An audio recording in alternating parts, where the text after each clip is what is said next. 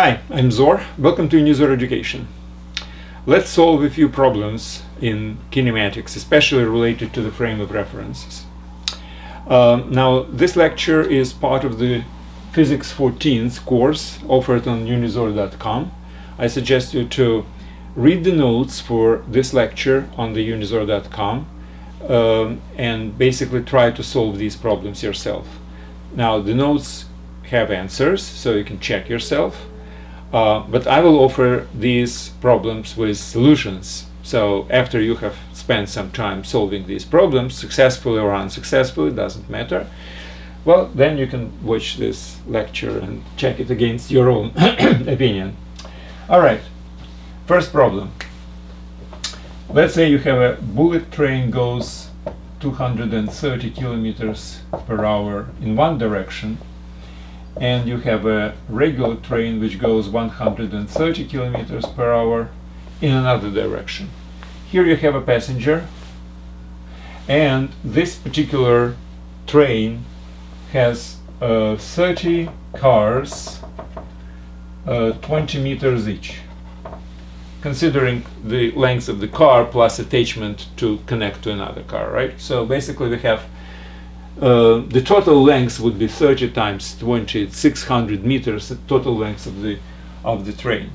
Now, in this train there is a passenger who is looking in this direction, perpendicularly to the track.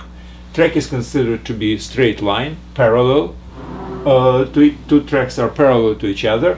The question is, how long will it take for this passenger to see the train passing by? All right.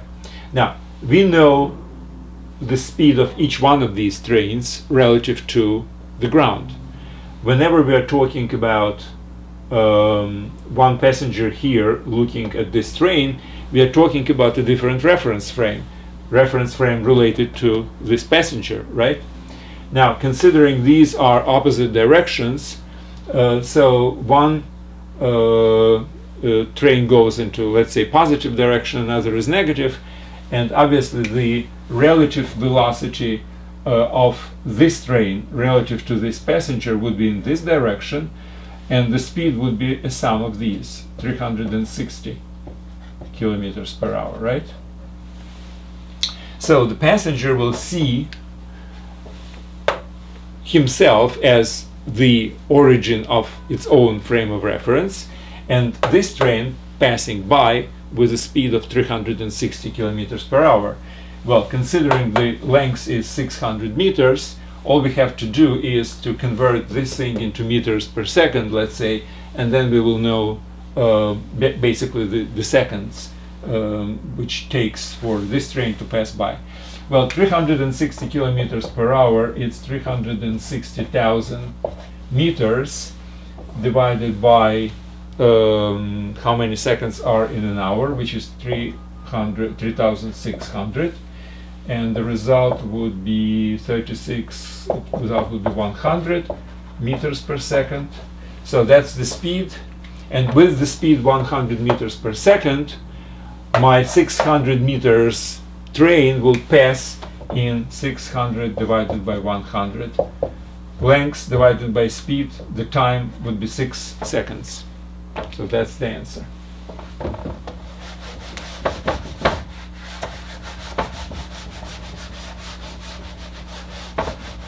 Next we have a river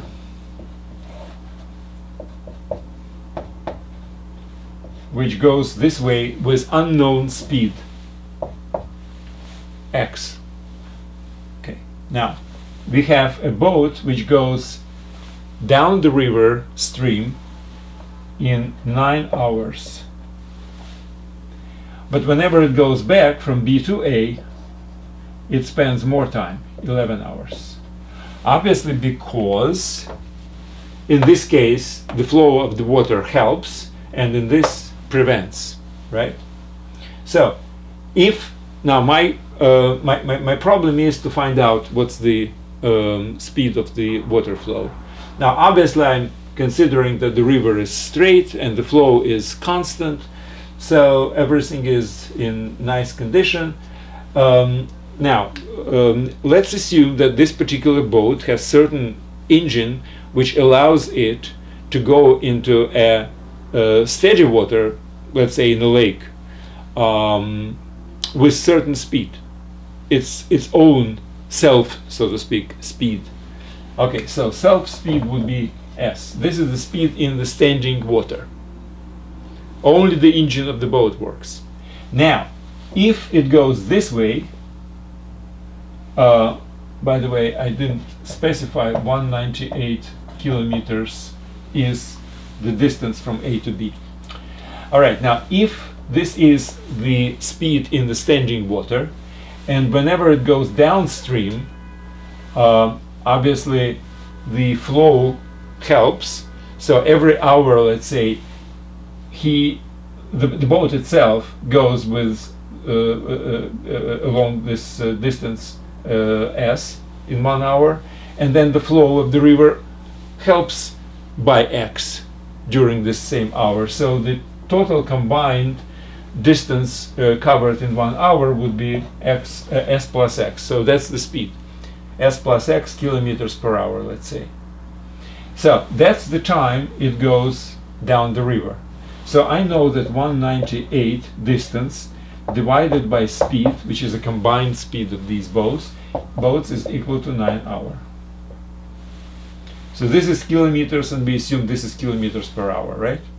Now, whenever it goes in opposite direction, every hour the engine itself pulls it by s kilometers, but the flow of river pushes back by x. So the total speed would be s minus x, and that would be 11 hours. All I have to do is to solve this system of two equations with two unknowns. All right, so let's do it. 198 is equal to 9x plus 9 s, and 198 is equal to 11s minus 11x. So we need x, right? So to do it really easy, we can multiply this by 11 and this by 9 and subtract, and s would cancel out, right? So 198 times 11 is equal to 11, it's 99x plus 99s. And here I multiply by 9, it's equal to again 99s minus 99x. Now if I will subtract them, my 99s would cancel out. Here I will have 99x minus 99x, it's 198x. And here I will have 198 times 11 minus 198 times 9. It will be 198 times 2. Now I can cancel 198, and I have x is equal to 2. That's my speed of the flow of the river. Now basically all these problems are kind of easy. It's all distance divided by time, or distance divided to get the speed, or distance divided by speed to get the time, or speed multiplied by time is equal to distance. I mean, you can, distance is equal to speed multiplied by time. So this formula can be basically used in all the different kinds, whatever is necessary to get the answer. Now next is I have an escalator which goes up with certain speed. Well, let's consider the speed as x, and it has certain lengths n. So if speed is number of steps per second, because it's very conveniently in this particular case to measure the speed and the distance in number of steps. So this is number of steps, and this is number of steps, let's say, per second. It moves.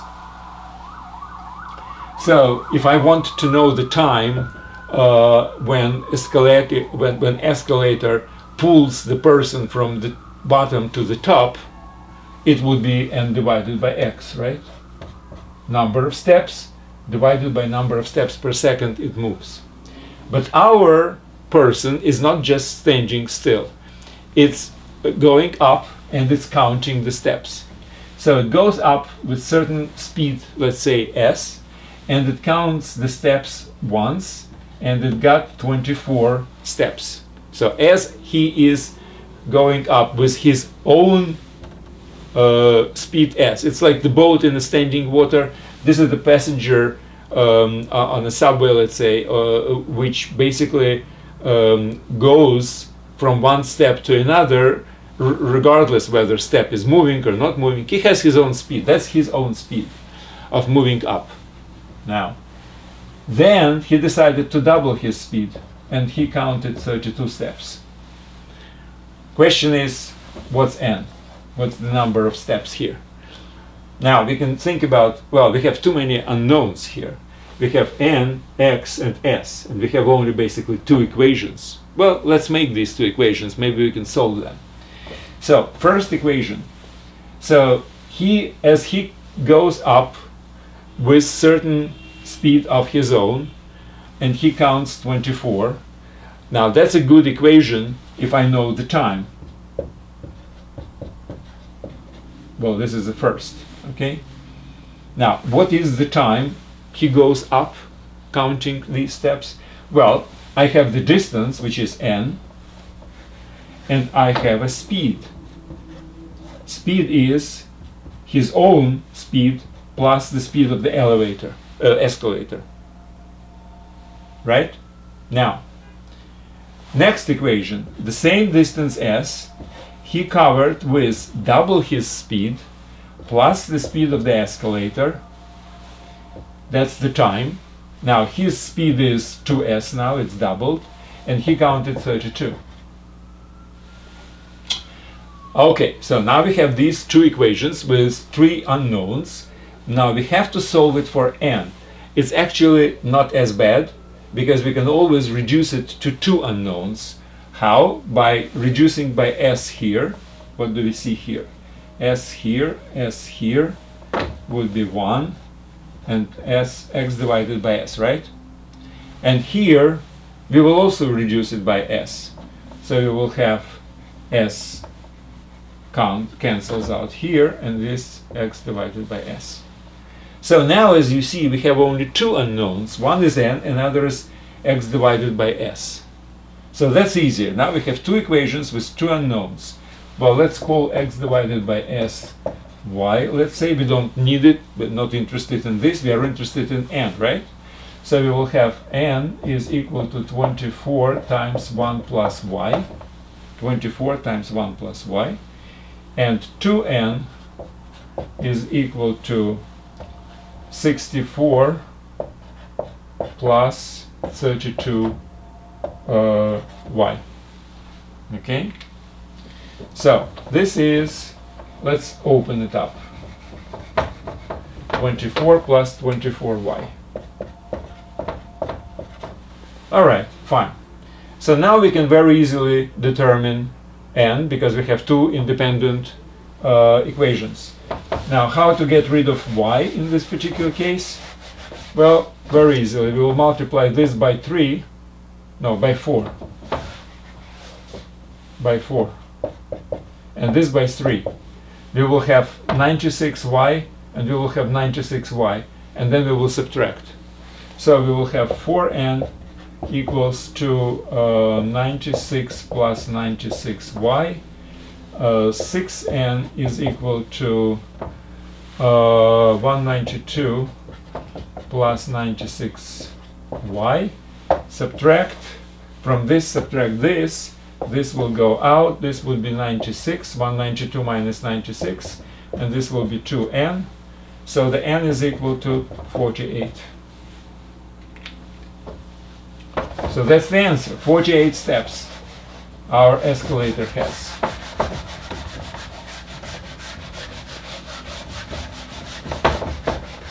Alright, next. Next we'll talk about average speed. Now, average speed is basically distance divided by time, right? All right, now we have a situation. We have two cars. One car has decided to go from point A to point B, half a distance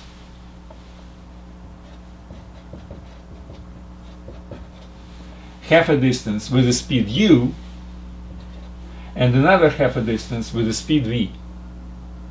Question is, what's the average speed?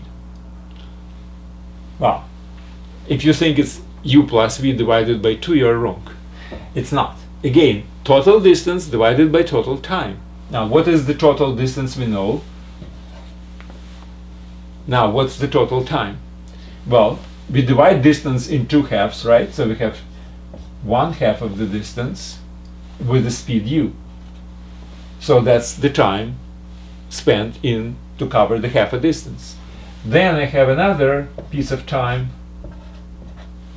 which has the same distance, d over 2, with the speed v, and that's the time for the second one. So this is the total time. And if I will divide the total distance over this, I will get, what will I get? Obviously d cancels out. I will have 2 divided by 1 over u plus 1 over v. So this is the formula. I mean, you can simplify it differently. You can put 2uv divided by u plus v. However, this is something which is called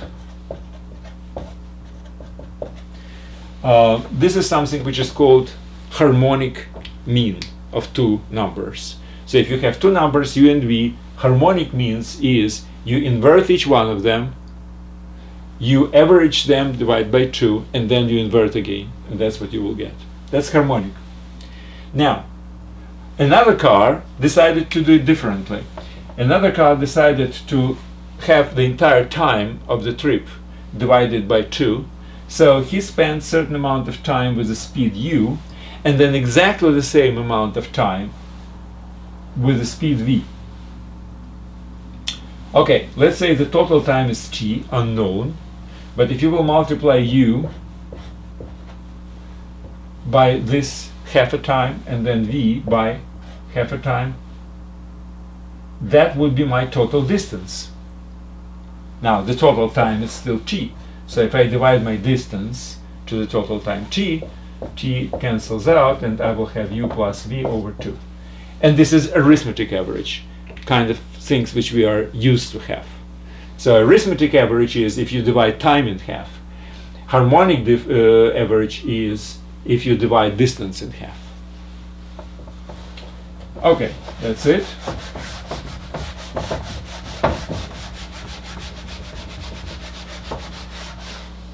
Next.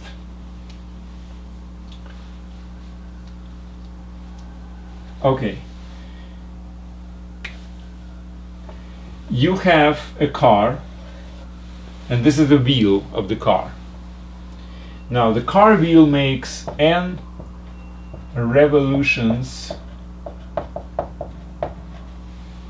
per second.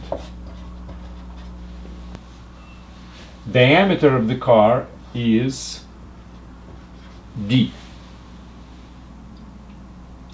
What's the speed of the car? Okay. Whenever you're talking about rotating, very conveniently to deal not with the regular velocity, which is like car velocity, which we would like to find out, but with angular velocity of the rotating wheel in this particular case. Now, rotating wheel has certain angular velocity, and it's defined by this. Now, angular velocity is measured in radians per second. Now, if it's n revolution, each revolution is 2 pi radians, so it's 2 pi n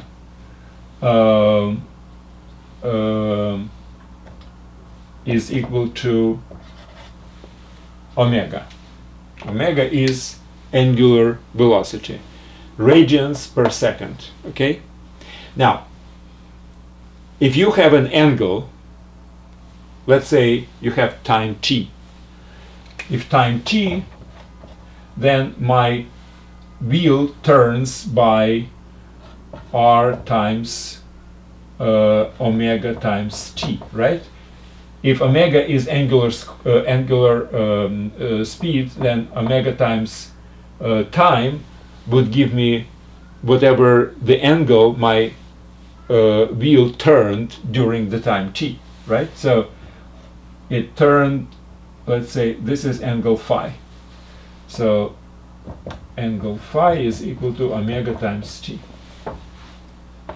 Now, during this time, my center of the wheel moved from this position to another position. Now, what is this distance? It's exactly the same distance as this, right? So the arc. So I need the length of the arc. So during this time, my wheel turned on the angle of wt. Now my r times this angle is the length of the arc. So this is basically how far my center of the wheel, which means the entire car actually, moved during the time t. So the speed is this. So that's the speed of the car. Now, if I know the diameter, obviously I have to say that my speed of the car is equal to r omega, which is d over 2 times 2 pi n, which is equal to pi dn. So that's the answer. That's my linear speed of the car if the wheel gives makes n revolutions per second, and d is the diameter of the wheel.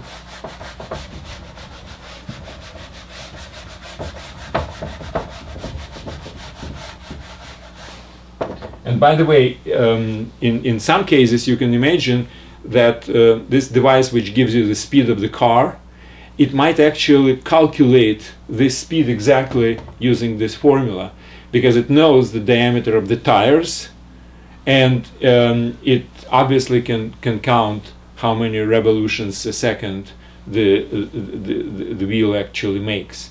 And by using this formula, you calculate the speed. Okay, and the last one, I have a funicular. Now, funicular is a device which is used to move people up the mountain. So you have on the top of the mountain, you have a wheel, and then you have two cars. Now, whenever wheel moves this way, this car goes up and this one goes down. Whenever the wheel moves that way, this one will go down and this up. And that's how people are moving back and forth, back and forth. All right? Now, what's known about this is the diameter of the wheel is g, and a passenger who is sitting in one car looks at the speed another car passes by, and there is a speed v which this passenger notices.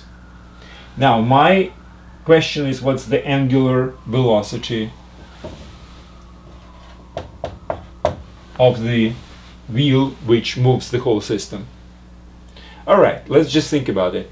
If my relative speed of one car relative to another car is v, and we know that both cars are moving with the same speed in different directions, it means that the absolute speed of each car is v over 2.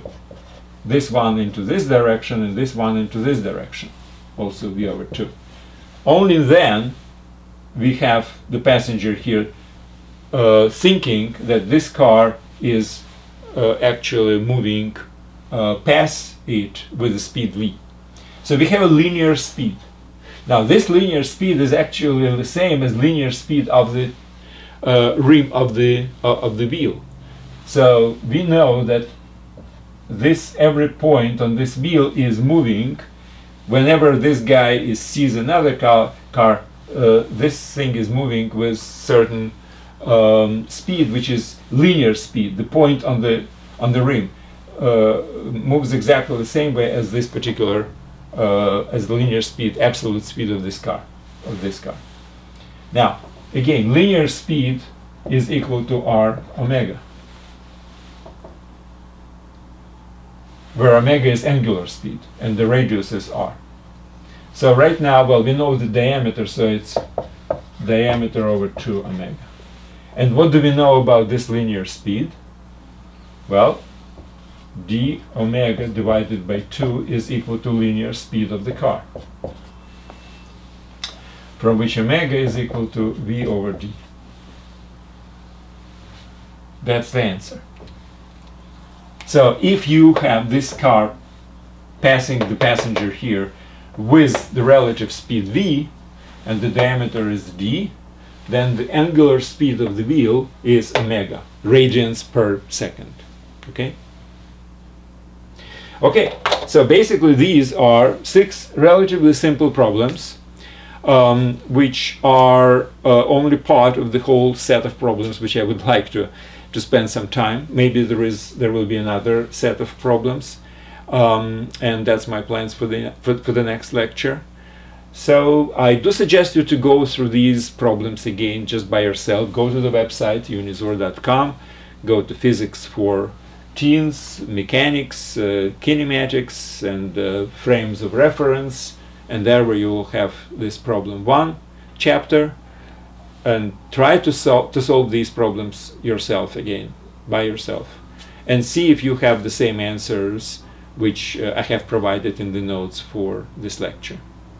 Alright, that's it for today. Thank you very much and good luck.